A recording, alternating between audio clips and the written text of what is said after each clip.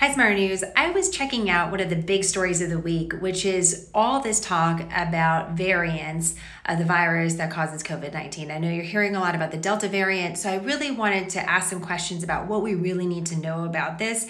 And what's helpful for me is actually using real life examples to understand really complex scientific issues. And so I have an example for you, and I thought a live would actually be very useful for it because we could visualize what we're talking about. So one of the most important things to note is that when we're talking about the virus that causes COVID-19, the coronavirus that we've identified, when we're talking about variants, we're not talking about identifying a whole other coronavirus, right? It's still the original coronavirus that causes COVID-19, which is the disease. Remember, COVID-19 stands for Coronavirus Disease 2019. So we're still focused on this one virus that we've identified that we never ever saw before, but now we're all very familiar with, SARS-CoV-2. The thing about viruses is that viruses are sort of like people. We evolve, we change, but some of our core characteristics never do. So here's what I want you to do. I want you to imagine a most wanted poster in America for the virus that causes COVID-19. And on that poster is a picture of me.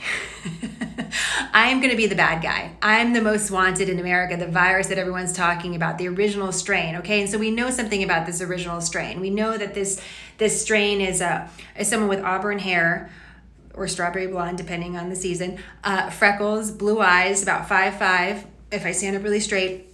And so we have some characteristics that we're looking for. So you know, because you've seen this most wanted poster, you know what this virus looks like, and you're gonna be able to ward off against it if you see it. So everyone's gonna look out for this particular virus. But then, as we mentioned, viruses change, and they might change in very subtle ways. For example,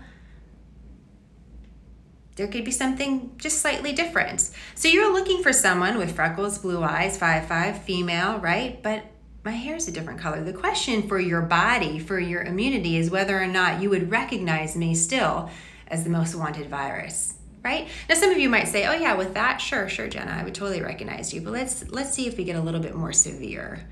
Let's see what we can do here. Oh, that's gonna scare you guys too much. Oh, that's nice. Oh, yeah, we're not gonna go there, although that's pretty funny. Let's see if I can find something else. That would be, yeah, what happens if suddenly this is how the virus showed up, right? Still look pretty much the same voice, right? Same blue eyes, same freckles, but I look slightly different, don't I? We could go even a step further.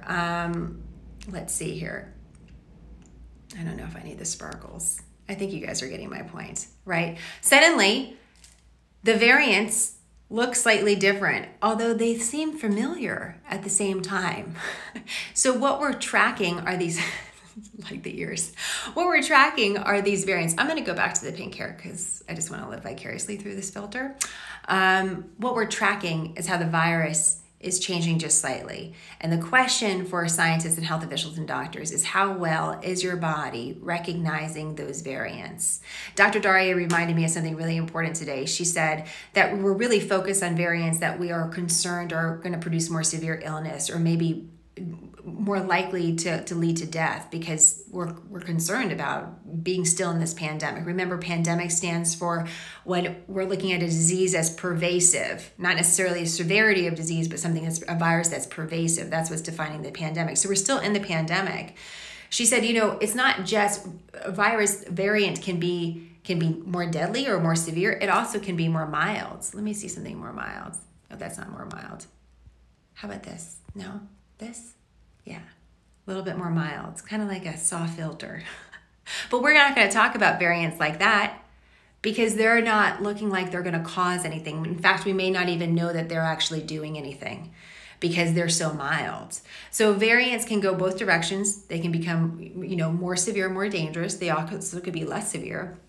And the big question at the heart of all this, which is the unknown, is how well will our bodies, will we recognize that most wanted poster, right? The virus that we want to ward against. And it depends on our bodies, right? Some of us have had a prior COVID-19 infection, have exposure to the virus. Some of us don't. Some of us had the vaccine, 2 doses. Some of us only had a vaccine with 1. So our immunity, and Dr. Rutland's always really good about explaining this to us, our immunity looks so different. It's very different depending on who we are, and there's sometimes no ways to predict it. And that's one of the very difficult things about COVID-19 and the virus that causes that disease is that we can't predict how it's going to behave. And that's very difficult. right? We wish that we could, because then we could treat it better. So this is the question at the heart. How well will our bodies recognize these different variants? What does that look like? And what is the end result for not only us as individuals, for the community overall? One thing I did learn in my research today, we have to remember that many in America of the most vulnerable have been vaccinated. So how this variant might look would look different than last year at the same time, when so few had even been exposed to the virus, and obviously very few had been vaccinated, right? No one had been vaccinated outside of trials. So that's important to keep in mind. So I hope this is helpful. Let me know if maybe I should make this a permanent thing, if this variant should be permanent. Can liven things up.